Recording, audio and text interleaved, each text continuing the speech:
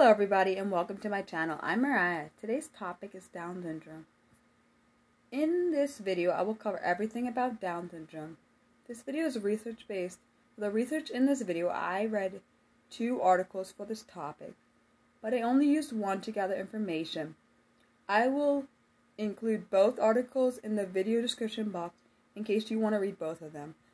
And the article I read and also used in this video is called Facts About Down Syndrome, and that's from the CDC website. What is Down syndrome? Down syndrome is a condition in which a person has an extra chromosome. Chromosomes are small packages of genes in the body. They determine how a baby's body forms and functions as it grows during pregnancy and after birth. Typically, a baby is born with 46 chromosomes. Babies with Down syndrome have an extra copy of one of these chromosomes, chromosome 21. A medical term for having an extra chromosome is trisomy. Down syndrome is also referred to as trisomy 21. This extra copy changes how a baby's body and brain develop, which can cause both mental and physical challenges for the baby. Even though people with Down syndrome might act and look similar, each person has different abilities. People with Down syndrome usually have an IQ in the mildly to moderately low range and are slower to speak than other children. Some common physical features of Down syndrome include a flattened face, especially the bridge of the nose, almond-shaped eyes that slant up, a short neck, small ears, a tongue that tends to stick out of the mouth,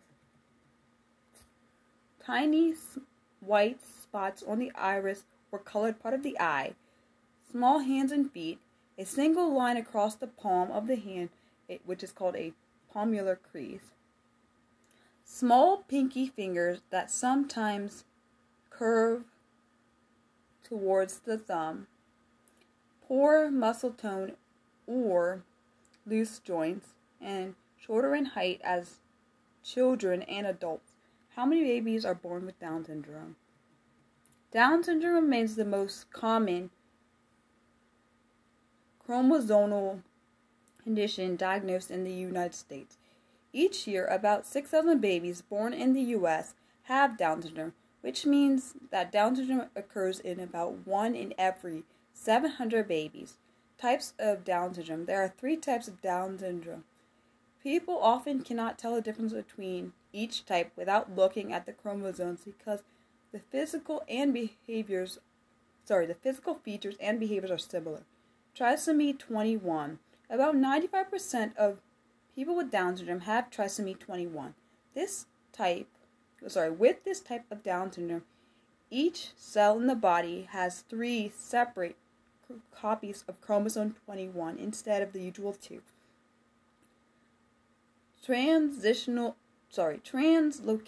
Down syndrome. This type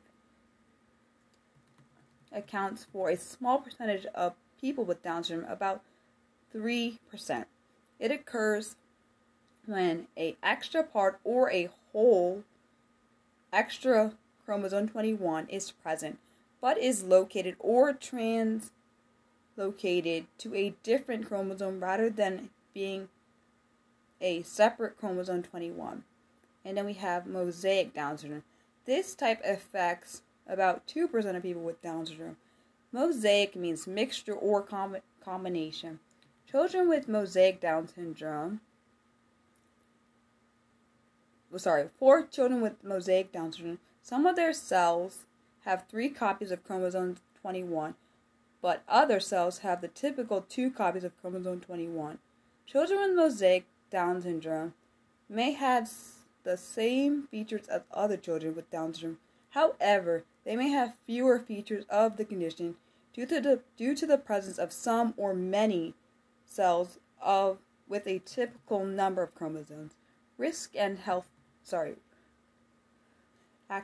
called causes and risk factors. The extra chromosome 21 leads to physical features and developmental challenges that can occur among people with Down syndrome.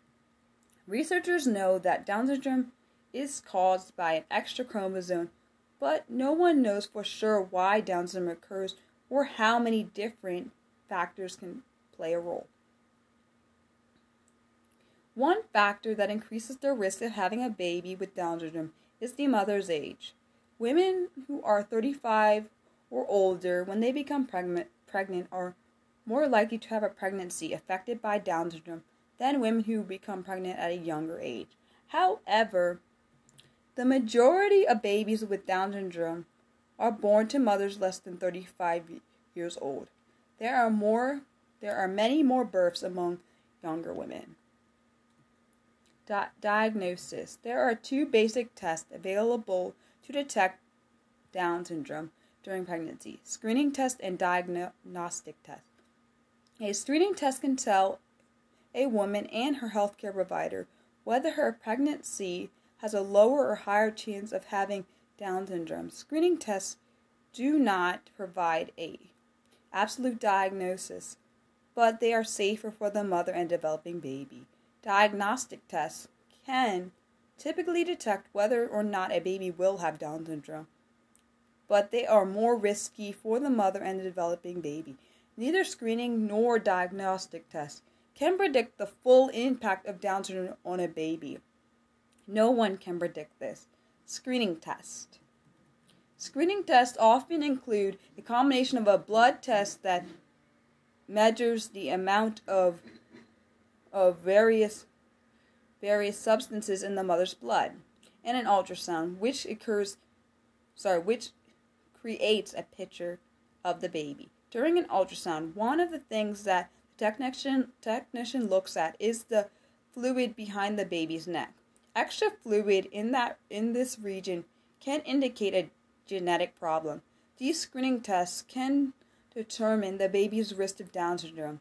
Rarely, screening tests can give an abnormal result even when there is nothing wrong with the baby. Sometimes the test results are normal, yet they miss a problem that does exist. Diagnostic tests. Diagnostic tests are usually performed after a positive screening test in order to confirm a Down syndrome diagnosis. Types of tests included: we have CVS, which examines the material of the placenta. We have amniocentesis, and I'm sorry if I said that wrong, examines the amniotic fluid, or the fluid from the sac surrounding the baby. And then the last test they use is a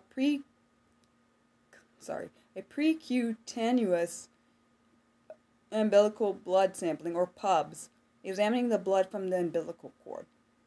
And sorry if I said anything of those wrong, but I tried my best. These tests look for changes in the chromosomes These tests look for changes in the chromosomes that would indicate a Down syndrome diagnosis. Other health problems.